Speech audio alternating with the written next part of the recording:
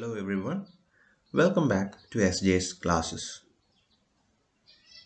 We'll continue to read Kalidasa's poem Ritusamhara in this video. I have posted two other videos on this particular poem on my YouTube channel. In the very first video, I have given an introduction to this great Sanskrit poet and dramatist Kalidasa, and also an introduction to this mini epic which is Ritusamhara. In the second video, I have discussed the first 10 stanzas of Canto 1 Summer of Ritusamhara. Please do watch these earlier videos to get a complete understanding of the work. After reading the first 10 stanzas, we understood that it is the summer season that Kalidasa is talking about. We have couples. We have people who are struggling to overcome the intense heat of the sun during this season. It is nighttime. People are longing for nighttime because it's extremely hot during the daytime. Even though they have houses which are built with water bodies around, with with fountains around, they have to use gems, liquid sandal to get relief from the scorching heat of the summer season.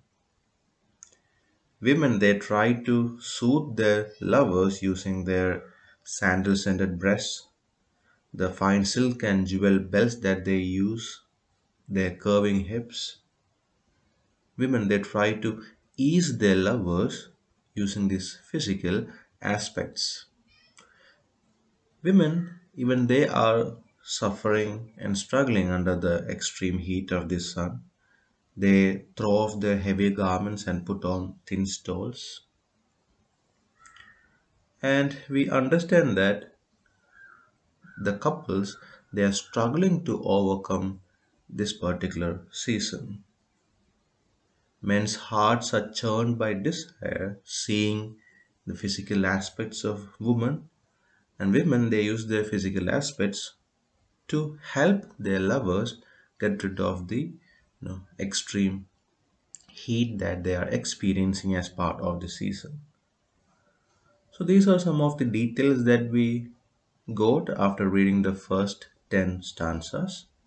In this video lesson, we will discuss the next 10 stanzas. And what you find in the next 10 stanzas is Kalidasa describing how this particular season has affected the animal and plant kingdom. Let's read the 11th stanza. Antelopes suffering from summer's savage heat race with parched throats towards distant sky, the color of smooth blended coal, thinking there is water there in another forest. So, as I said earlier, Kalidasa describes in the following stanzas how the summer season affects the plant and animal kingdom. So, in this stanza, we have antelopes. Antelopes are a variety of deer with upward pointing horns. I hope you have seen them. So, antelopes suffering from summer's savage heat race with parched throats. Parched means dried out, and they are thirsty. When it's summer season, when there is extreme, when it is extremely hot, you will feel thirsty frequently. So this is what has happened with the antelopes as well. So they are racing with parched throats towards distant sky, the color of smooth blended coal. So from far, the sky seems to be having the color of blended coal. Coal is that cosmetic preparation that is used to darken the edges of the eyelids. So from far, it seems like the distant sky has a coal-like color, and they race the antelopes. They race thinking there is water in another forest. So they are racing one another with this particular idea in their mind that there is water in another forest. But we know that summer season has come through or is there throughout that place. So they might not probably find water in the next forest as well. As enchanting twilights jeweled by the moon instantly kindle desire in pleasure seekers' minds, so do the graceful movements, subtle smiles, and wayward glances of amorous women. So again, we have a slight shift to the human world. Kalidasa says that just like the twilight, which kindles desire in pleasure seekers, the graceful movements, smiles, and glances of women evoke desire in men. So there is a little bit of digression that happens here. All the other stanzas discuss uh, how summer season has affected the animal world, but you have an exception in stanza 12. Kalidasa again shifts to the human world in this particular stanza. So, women with their graceful movements and subtle smiles. Subtle means something which is difficult to be understood. So, subtle smiles and wayward glances. Wayward means something which cannot be resisted. Wayward glances of amorous woman. Amorous means displaying love. So, just like twilight that evokes desire, women with these aspects they evoke passion and desire in man. In an agony of pain from the sun's fierce rays, scorched by dust on his path, a snake, with drooping hood, creeps on his tortuous course, repeatedly hissing, to find shelter under a peacock's shade. So, snakes and peacocks they are generally considered as enemies, but the summer season has forced this particular snake to find shelter under a peacock's shade. So we find that they are not enemies anymore. No. The snake he is disturbed or he is in agony. He is in the agony of pain from the sun's fierce rays and he is scorched by the dust. And the dust is hot as well. So he is scorched by the dust and he takes on this tortuous course. Tortuous means highly complex. You know how a snake moves ahead. It's in a convolute. It takes a convoluted path, a complex path. So that is what is being described by the phrase tortuous course. And he repeatedly hisses. He has drooped his hood, which means that he is not going to attack, and he takes shelter under a peacock. So enemies have become friends because of the season. And we find the same happening with the other animals as well. The king of bees, suffering intense thirst, pants, with wide open jaws, lolling tongue, quivering mane, powerless to attack, he does not kill elephants, though they are not beyond his reach.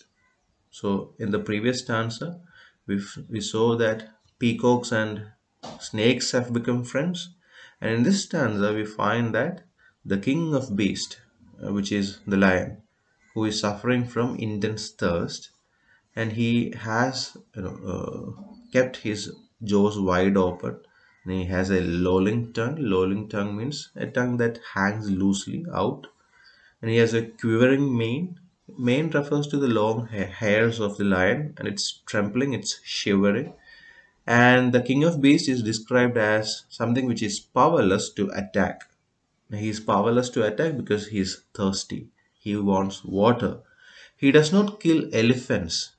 Normally he should have attacked the elephants, but he as of now he doesn't attack the elephants. And they aren't beyond his reach. They are within his reach. He could have attacked them and killed them, but he is powerless to attack. So the snake finds shelter under a peacock shade, and the lion, who is regarded as the king of beasts, is powerless to attack. All this happened because of the intense heat of the season. Now, let's understand that this is how summer season has affected the animal kingdom. Dry-throated, foaming at the mouth, maddened by the sun's sizzling rays, tuskers in an agony of growing thirst, seeking water, do not fear even the lion. So the animals, they have lost or forgotten all their natural instincts. The snake does not fear the peacock, the lion does not attack elephants, and after reading this particular stanza, we understand that the elephants are not afraid of the lions as well. No, they are also dry throated. Just like the king of beasts is suffering from intense thirst, the elephants are also suffering from intense thirst. So they have a very dry, parched throat, and they are foaming at the mouth. They are maddened by the sun's sizzling rays. Sizzling means something which is very hot. And tuskers means elephant, in an agony of growing thirst, seeking water, do not fear even the lion. So normally, uh, at least they must have gone into the defensive mode. Now they don't do that, because as of now, all the animals are, they have a parched throat. They are feeling extremely thirsty, and as of now, they want nothing else but water.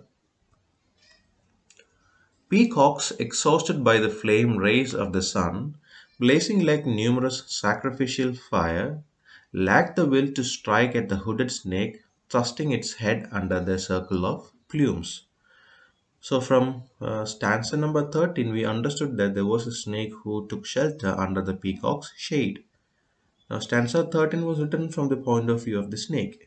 Stanza 16 is being elaborated from the point of view of the peacocks.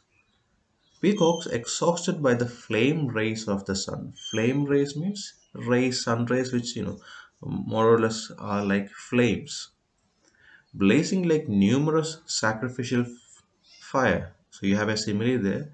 The rays of the sun is being compared to a sacrificial fire. Lack the will to strike at the hooded snake, thrusting its head under their circle of plumes. Plumes means feathers. So normally a peacock would attack a snake when a snake approaches. But now the heat is too unbearable for it that it does not want to attack the snake, which has taken refuge under its shade. So neither does the snake attack the peacock, nor does the peacock. Tormented by the hot sun, a herd of wild boars, rooting with the round tips of their long snouts in the caked mud of ponds with swamp grass overgrown, appear as if descending deep into the earth. It looks like the herd of wild boars. Wild boars refer to male hogs or wild hogs.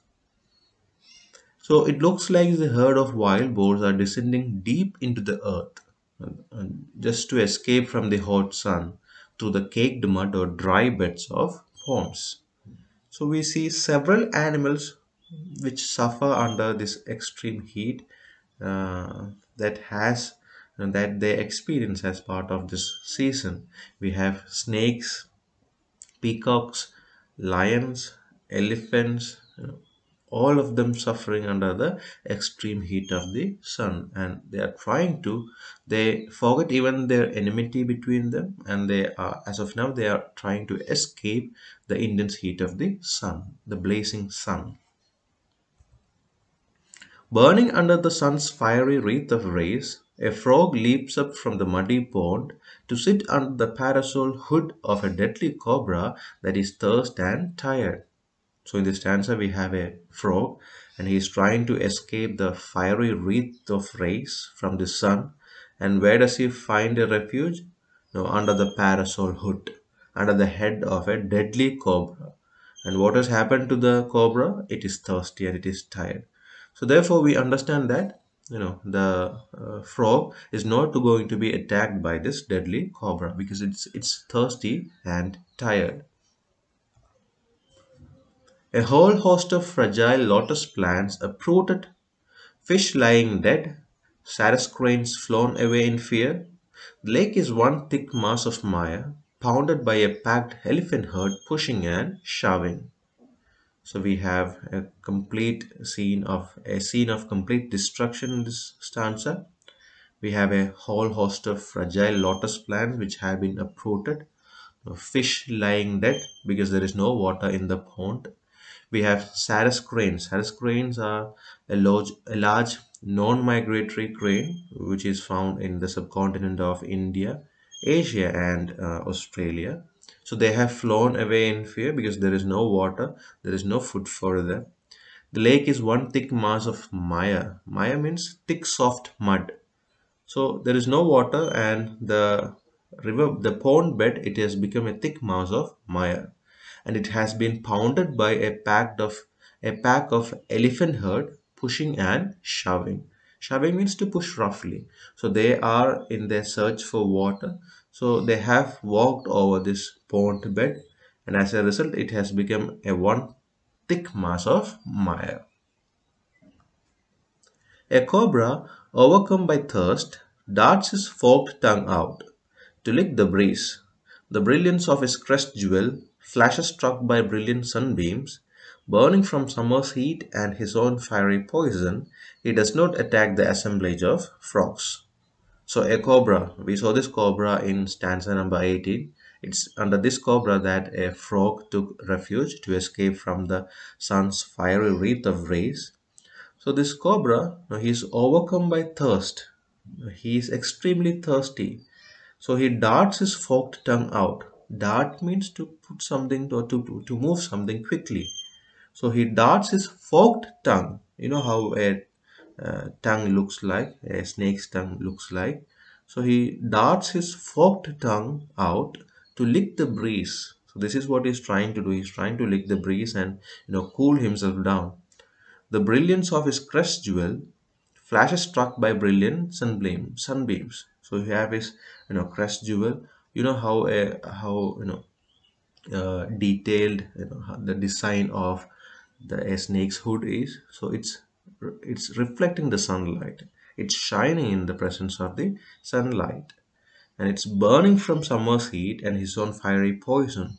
So he has two reasons to find himself in an extremely uncomfortable situation: the intense heat of the summer season and the heat from his own fiery poison. So he's disturbed by both of these elements, and therefore he does not attack the assemblage of frogs. So even though it is hungry, even though there is an assemblage of frogs which he could attack, kill, and eat, he does not do it because he is extremely thirsty. So that is where we will stop for the moment. Thank you so much for joining me. In the next video lesson, I'll discuss the remaining 8 stanzas of Canto 1 Summer. Thank you so much.